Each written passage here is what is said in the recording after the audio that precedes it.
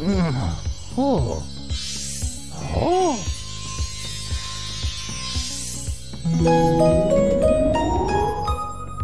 Hey Mario enthusiasts, welcome back to our channel. Today we're going to discuss one very controversial topic while shining a light on the Mario movie and delve into the lesser-known features, the mistakes that slipped out past our watchful eyes. Everyone makes mistakes, including Nintendo and Illumination, and we're here to uncover those hidden errors, continuity mistakes, and perhaps even a blooper or two. So let's journey into the world of Mario and explore the not-so-great moments of this film, shall we? Let's start off with one very simple question. Who is Mario? Just a fair warning, spoilers ahead. Okay, so in the film, the Toads have a very interesting reaction when they hear the name Mario. More precisely, they are worried when they hear that Mario didn't make it. But this doesn't make sense because, let's be real, they had no idea who Mario is. There is no speech that introduced them before, so viewers were quite surprised by their reaction. I have to ask,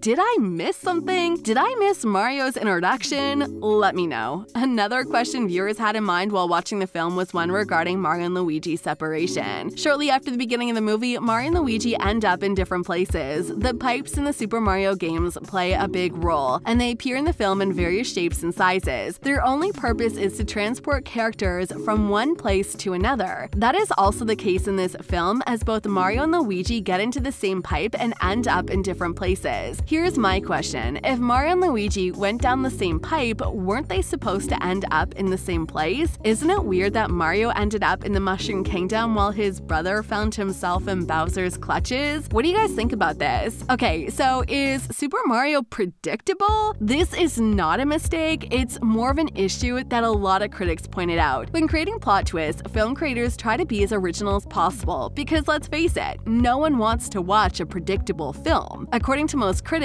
that's exactly what Super Mario Bros. Is, a nostalgic and predictable trip with plenty of Nintendo references. Even a lot of fans agree that the film was super predictable. This is because a lot of scenes follow the gameplay from different Mario games. Yeah, we all wanted to see Nintendo references, but not so many predictable storylines. Maybe the creators could have come up with something better, a more original story, don't you agree? But then again, this is a video game adaptation, so I don't know if it's fair to say that this is a predictable movie. If the creators ignored the source material, critics would have had other issues, and they would have claimed that the filmmakers didn't stay loyal to the games. What's your opinion about this? Next on our list is the Spike pizza mistake. In the Brooklyn Pizzeria, we meet Spike. Spike is an already familiar character that appears in some of the Super Mario games. In the film, he is the former boss of Mario and Luigi, and he is seen mocking them for attempting to open their own business. A great storyline because he is one of the villains in the games as well. Anyways, when Spike leaves the restaurant, you can see that he only ate one slice of pizza he ordered, but he leaves a $100 bill. Okay, who the hell leaves $100 for a single pizza? You might find this funny, but I seriously think that this is a mistake because who wouldn't finish their pizza and pay $100 for it? Next on our list is the cages problem. This is not like the pizza situation, it's really a mistake, and a lot of fans agree that such a mistake shouldn't have occurred in a film like this. At one point in the film, Luigi and plenty of other characters are thrown into a lava prison shortly after they are captured by the infamous Super Mario villain Bowser. Luigi finds himself in one of the cages floating above the lava pit, and even though he's unable to escape because he's bigger than the spaces between the bars, other characters can easily escape, but they don't even try. The bars are not really that close to each other, and for instance, the blue Luma from Super Mario Galaxy was a perfect size and could have escaped Bowser's prison. Did you spot any of the mistakes we discussed so far? Before we continue, make sure you subscribe and hit that notification bell so you can stay updated on all the things Mario, and join us for more intriguing discussions. We'll keep you entertained with our deep dives into your favorite films and games. Now let's continue exploring together. Again, I don't know if I would refer to the next thing as a mistake, and it's up to you to decide whether the missing characters thing was a mistake or not. Luckily, the filmmakers included as many familiar as some characters in one film as possible. From the entire Donkey Kong family to Major Pauline and even the aforementioned Spike, almost everyone was there. But yeah, some important characters were nowhere to be found in the movie.